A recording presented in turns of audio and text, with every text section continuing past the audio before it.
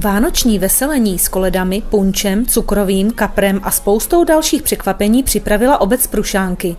Spoustu lidí přišlo nasát předvánoční atmosféru, doprovodit své děti na vystoupení, nebo si jen tak přišli na něco dobrého k jídlu a pití. Tato krásná akce, kde se šlo spoustu lidí, za což jsme hrozně rádi, se jmenuje Punč Market a je to vlastně v pořadí taková druhá událost, kterou jako za mladí pro Prušánky pořádáme. První byla v dubnu, to se jmenovalo Food and Market a vzhledem k tomu, že hodnotili jsme to úspěšně, tak jsme si říkali, že bude fajn udělat na Vánoce takovou jako vánočně laděnou akci, takže jsme to nazvali Punč Market. Co všechno jste tady připravili? Je tady vlastně jídlo, jsou tady stánky, dílničky, takže vlastně lidi se můžou přijít, vlastně mohli přijít už na oběd, protože to bylo od 12 hodin, takže vlastně jídlo, pití, svařák, punč, samozřejmě tady nesmí chybět.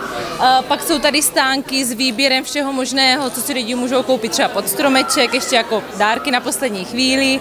Kdybych to asi jmenovala, tak tady budeme hrozně dlouho, nicméně jsou to všechno lidi, co dělají ty věci ručně většinou, takže chtěli jsme tady takové prostě handmade věci, aby si tady prostě každý vybral. Pak dál tady máme bohatý program na pódiu, vystupoval tady folklorní soubor Nechoránek, vystupovali tady žáci RTVJ a ještě vlastně nás čeká divadýlko Květinka, která představí divadlo pro děti Vánoční příběh. Součástí programu byla také ochutnávka tradičních sladkých pokrmů a cukroví a dokonce i ukázka pečení vánočních korýtek. Celou sladkou kuchyni si vzala pod svá křídla paní Adéla Sněhotová. Dneska tady máme ukázku pečení tradičních vánočního cukroví na podluží korýtek. Máme tam i ochutnávku, na sále můžete ochutnat vínové cukroví, Masarykovo cukroví, což je typické pro tuhle oblast. Máme tady soutěž vlastně v pečení Vánoček, což napekli občané, nejenom Prušánek, ale i okolních obcí a můžete je ochutnat, ohodnotit do naší soutěže. Je tady ukázka štědrovečerního stolu, jak zhruba vypadal třeba před 100 lety, v kterém jsou teda pukance, což řekněme jsou takové tradiční štědrovečerní buchty sypané mákem. Je tam luštěninová polévka, je tam muzika, což je tradiční vánoční zavařenina, ty pukance a tu muziku můžete i ochutnat. Stejně tak jako oplatky s medem, které jsou na té výstavě a můžete je ochutnat i tady.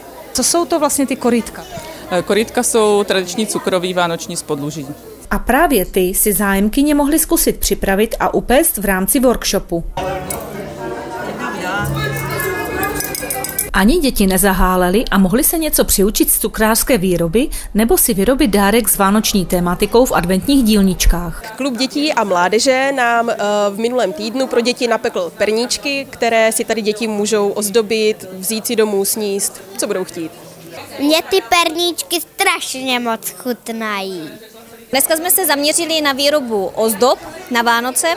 Buď si můžou vyrobit filcové ozdoby nebo papírové ozdoby, které si můžou vyšít. Pak si můžou vytvořit z drátku a z korálku stromečky na vánoční stromeček. A pak jsme se zaměřili na svícinky, které si můžou dát na stůl jako dekoraci, na vánoční stůl. Svá místa měly stánky uvnitř i venku. Prodej a příprava jídel i pití měly opravdu vysokou úroveň. Například pizza z pece voněla na celý kulturní dům a punč byl podáván i se sušenými švestkami. Mezi stánky jsme oslovili i děvčata ze základní školy.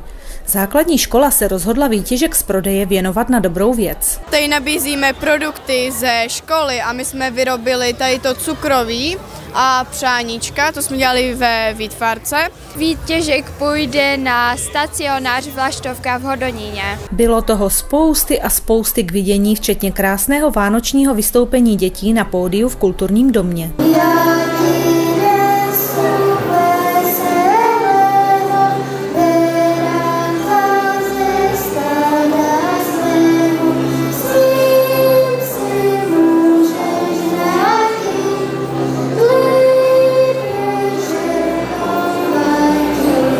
Milí občané, milí prušaňáci, rád bych vám popřál krásné prožití vánočních svátků a do nového roku zdraví, štěstí, pohodu a hlavně to, abyste v novém roce mohli dělat to, co máte opravdu rádi.